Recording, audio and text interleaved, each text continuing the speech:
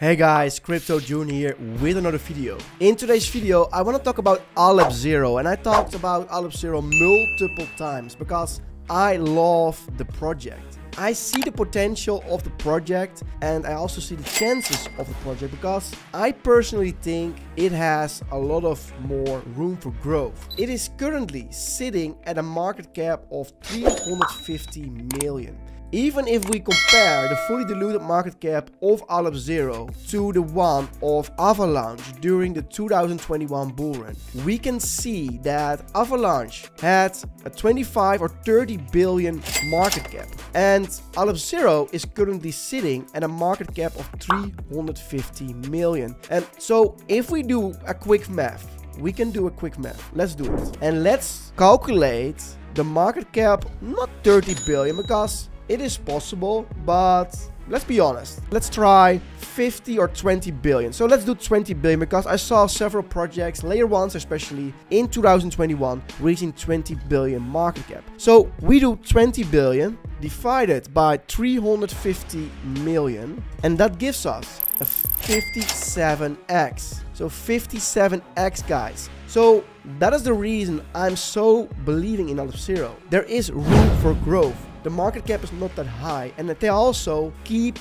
on building. The first thing I want to show to you is Common, and Common is a decentralized exchange. It is not live yet on Aleph Zero, so there is not a DEX on Aleph Zero yet, but it will come very soon. They announced in Q1 2024 we can expect Common, and also Liminal. Liminal is a zero-knowledge privacy framework, which is also launching in the coming months. And beside that, they are also announcing a bridge, and Most is a bridge that can bring from Ethereum to Aleph Zero. And you know what I mean, right? If their funds on Ethereum comes to the Aleph Zero chain together with decentralized exchange, more projects will start building on Aleph Zero because there will be more funds available and also tradable on the chain. And guys, another thing that I want to show to you about Aleph Zero. Before that, let's get back to the channel of Crypto June because we are past the 2,000 subscribers. We started only 7 months ago. We posted 175 videos, and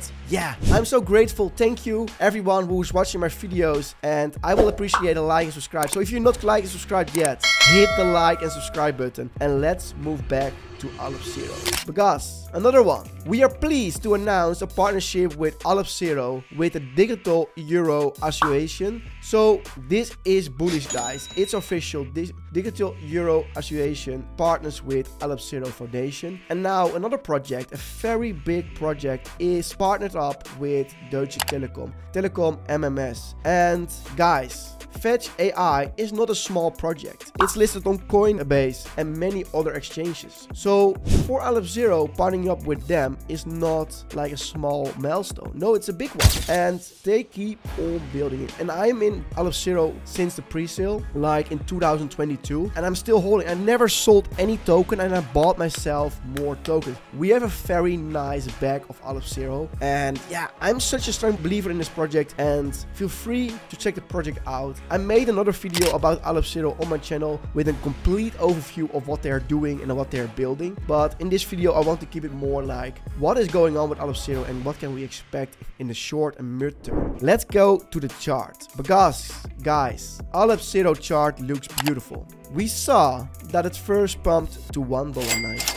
And also, we saw it was during the Bitcoin pump in the beginning of this year. And after that, we saw it going back to 70 cents. I was aping as a mad ape into this token. I accumulated a lot of tokens, and I'm thankful to everyone who sold his Aleph Zero at the bottom. But we saw that Aleph Zero was trying to get back to the previous all-time high of $1.90. I am not talking about this one because it was in the beginning and there were way less tokens available. But $1.90, we couldn't break it.